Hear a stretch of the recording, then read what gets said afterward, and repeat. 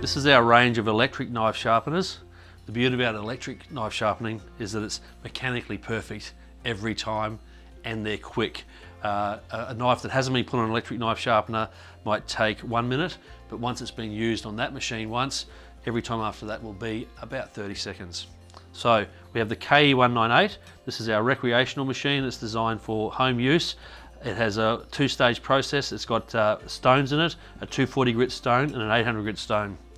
We move into the professional range, which is the belt finish machine designed for the single user. That's the chef, the keen enthusiast cook, the hunter.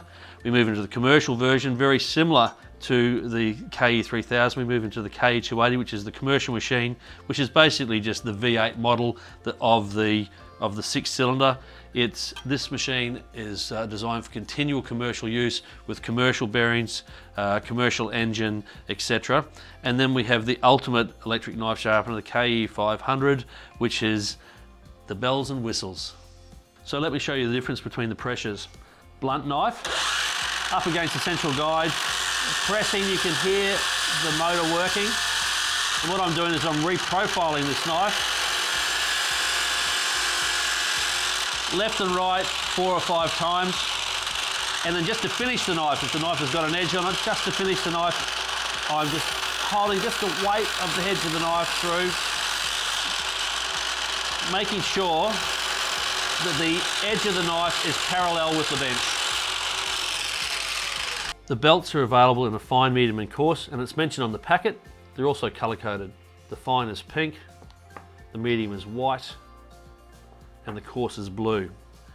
They're available in pairs as belts, or you can also get them belts on wheels in a fine, medium and coarse.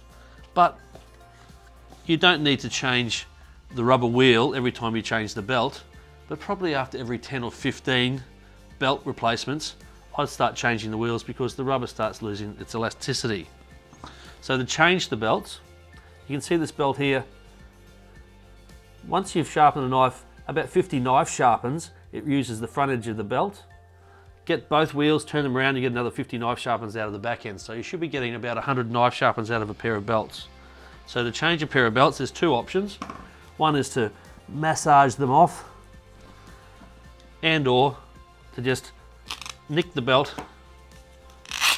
and peel it off. But the preferred method for me is to use a can. Put the wheel on top, even pressure right the way around, and it pops straight off. It's funny, but if you don't do even pressure, it doesn't work. If I just pull like this, it won't work, but if I get even pressure all the way around, is there nothing that beer can't do?